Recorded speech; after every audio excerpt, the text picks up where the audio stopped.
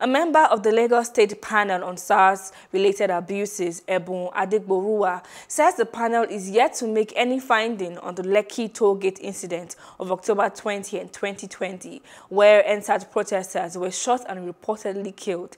He said this while reacting to a Facebook post by the Special Advisor to Governor Babajide Sanwo-Olu, Joe Ibokwe, claiming that the panel made a finding that nobody died from the Lekki Tollgate incident.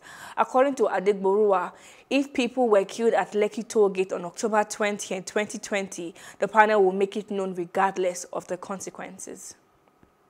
Hello, hope you enjoyed the news. Please do subscribe to our YouTube channel and don't forget to hit the notification button so you get notified about fresh news updates.